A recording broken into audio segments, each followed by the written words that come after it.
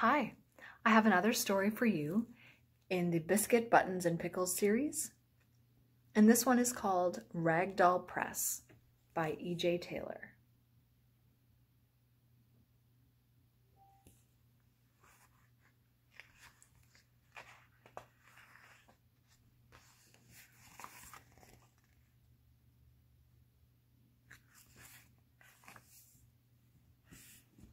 Ruby Buttons jumped out of bed and ran to the bedroom window.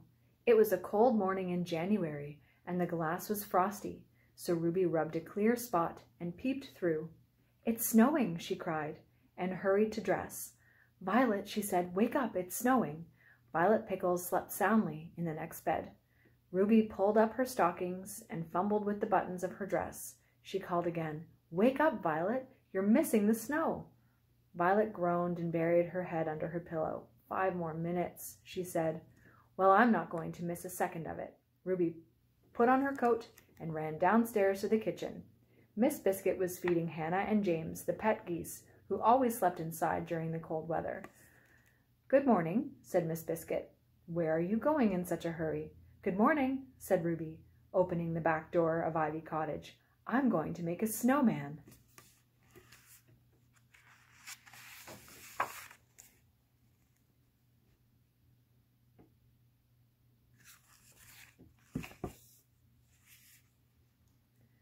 Violet was sitting at the table reading a book when Ruby opened the back door and returned to the warm kitchen.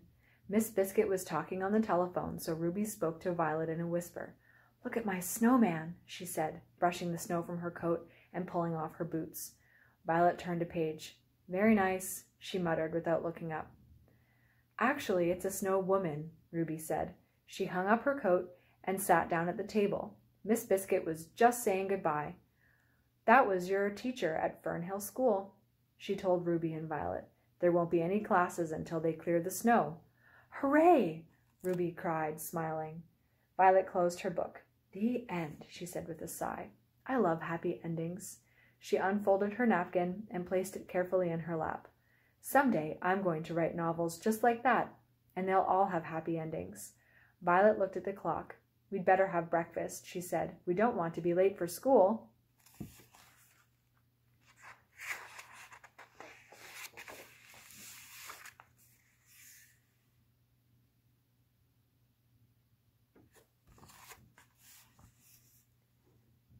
Later that morning, Miss Biscuit began some baking, so Ruby offered to do the weekend shopping at the general store.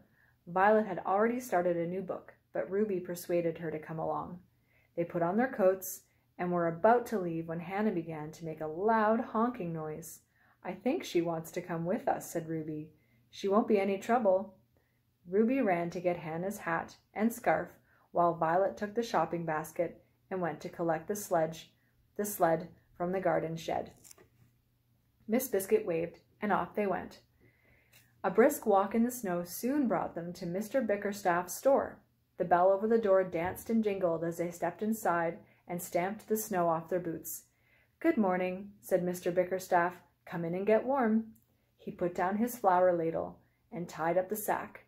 Ruby gave Mrs. Biscuit's shopping list to Mr. Bickerstaff and joined Violet and Hannah by the fire.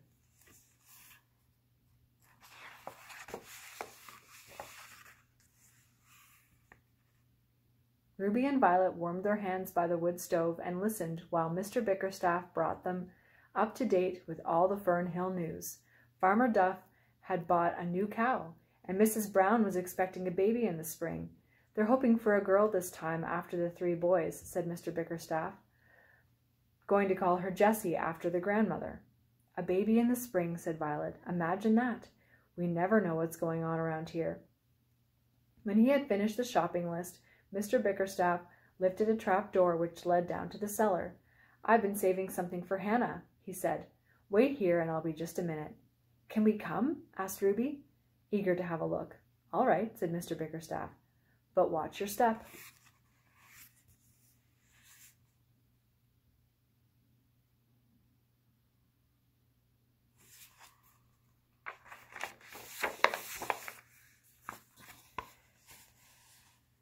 The The cellar was large and filled with sacks of potatoes and barrels of apples and onions. Mr. Bickerstaff found an empty orange box filled with loose straw, and handed it to Ruby. "I thought this would make a good bed for Hannah." "Oh, yes," Ruby said. "It's lovely. Thank you." "What's this over here?" Violet asked, pointing to a funny contraption with a crank handle. "That's a portable printing press," Mr. Bickerstaff said. "I used it years ago for making up advertisements." "Does it still work?" "Oh, yes," Mr. Bickerstaff replied. "It just needs some oil. It's been sitting down here collecting dust for a few years. I keep meaning to get rid of it. Nobody uses these old things anymore." "I could use it," Violet said in an excited voice. "Oh, Mr. Bickerstaff, would you let me have it?" "Of course, if you really want it. But it's a bit heavy to carry. Why don't you ask Miss Biscuit? If she doesn't mind, I'll bring it out to you tomorrow." "Come on, Ruby," Violet said quite suddenly. "Let's go home now." Ruby picked up Hannah's new bed and hurried upstairs after Violet.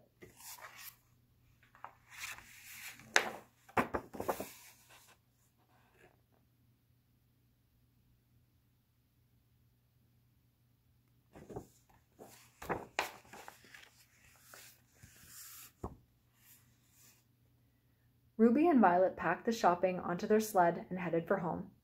They hadn't gotten far when Ruby paused for a moment. "Violet," she said in a puzzled voice, "what are you going to do with that old printing press?" "Well," began Violet, "I've got the most wonderful idea for starting my career as a writer." "Really?" said Ruby. "Oh, please tell me what it is." "If I have a printing press," Violet explained, "I can start my own newspaper."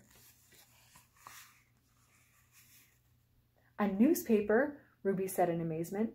"Yes," said Violet, "a newspaper for children. I've got so many ideas, and you can help me." "Me?" said Ruby. "Yes," Violet replied. "I'll need an assistant. What do you think?" Ruby thought for a while and then said, "I would feel very honored to work on your newspaper." "Good," said Violet. "Let's hurry home. I can't wait to tell Miss Biscuit."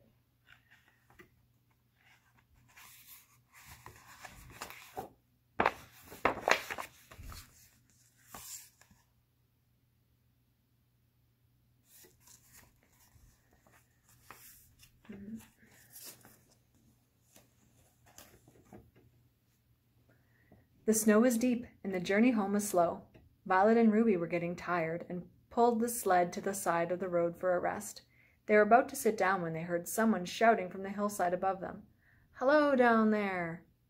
"Who's that?" said Violet. Ruby turned to look. "I think it's Skeeter," she said. "I wonder what he's doing way out there." It was Skeeter, and he waved to them. "Watch me!" he shouted. "Watch me!" He jumped forward and started down the steep hillside. "He shouldn't run so fast," said Ruby. "He'll crash into a tree if he's not careful." "Ruby," said Violet, "he's not running. I think he's trying to ski." They watched as their friend raced toward them. "I can't look," said Violet, covering her eyes. "Skeeter," Ruby called, "you must slow down. You're going to fall and hurt yourself." It was too late. Skeeter suddenly lost his balance and came rolling down the hillside like a large snowball, landing with a thump deep in a snowdrift. Skeeter was sitting up when they reached him, muttering to himself and still a little dazed. "What happened?" he said. "You've had an accident," said Ruby. "Your skis are broken. Are you all right?" "I think so," said Skeeter, rubbing his head. "I didn't see that turn. I had it all worked out. I was sure I could do it. I guess it's back to the drawing board for me." "It's getting dark," said Ruby. "Maybe you should walk home with us. We'll take the shortcut through Fern Hill. It's not far." Violet helped Skeeter up. He could walk all right, but his arm was very bruised. Ruby picked up the broken skis. "Leave them, Skeeter," she said sadly. "I don't think you should try skiing again."